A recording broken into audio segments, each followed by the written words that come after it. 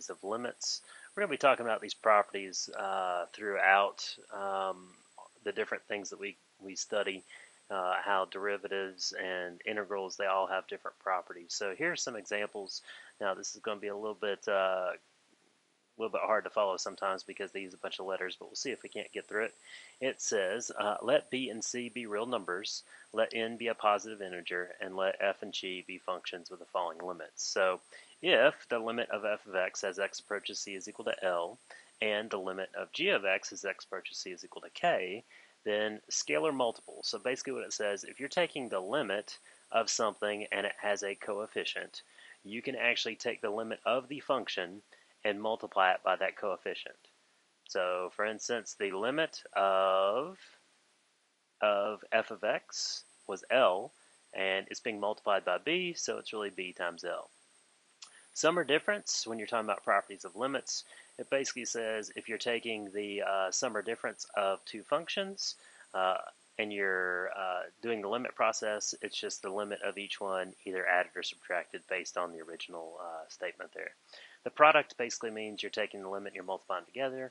Quotient means you're dividing the two limits. Of course, the denominator cannot be equal to 0. And of course, a power means that when you plug this in, you're going to get L, and it's just going to be L to that n power. So let's see if we can't look at a couple examples here. Oops. So here's our first example. It says the limit of 4x squared plus 3 is as x approaches 2. Well, to do that, basically what we're going to do is we're going to say, okay, well, using our properties of limits, well, this is a sum. So what we can actually do is we can break our sum up into two different terms.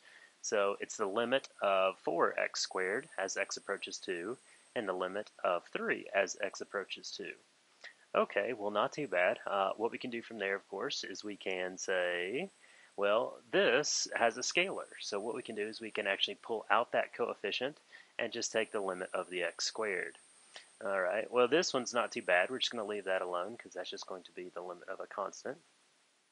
And then over here, we're going to say, okay, well, now we can use some of our other our properties from the theorem 2.1 and say, well, we can use direct substitution. So when you plug in 2, it's just going to be 2 squared.